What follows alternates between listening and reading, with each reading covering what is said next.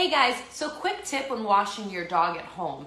We basically stick our dogs in the tub or wherever and we wash them with shampoo, and then we'll take a towel and go like this, okay? You got a short-haired dog, a lab, a pitty, a boxer, no big deal.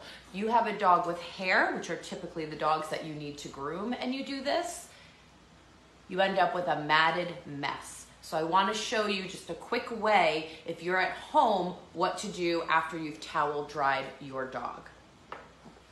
Okay, so basically when you are towel drying your dog, you are going like this. Imagine you're doing that to your own hair after you get out of the shower.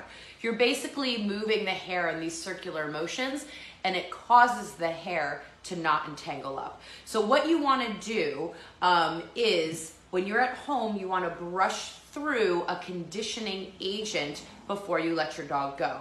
So in a professional grooming setting, your dog is washed, conditioned, dried, and brushed out. A lot of us don't have dryers and the equipment at home to do that.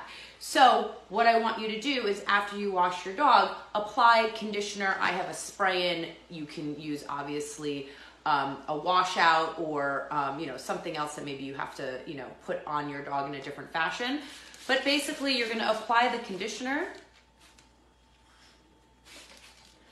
and then we're going to take a brush and brush this through, making sure that we brush through any tangles that may have occurred from us towel drying, or maybe we didn't get to it when we initially brushed out our dog before the bath.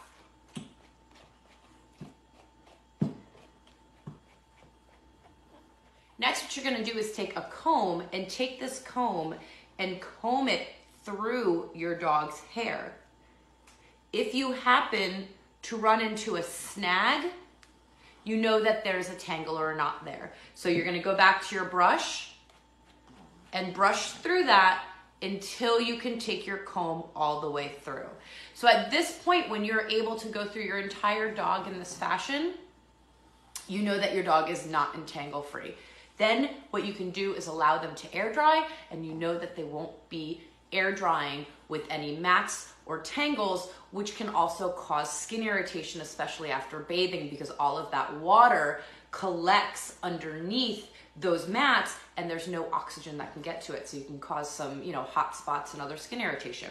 So hopefully that helps for your at-home baths, and we'll see you next time.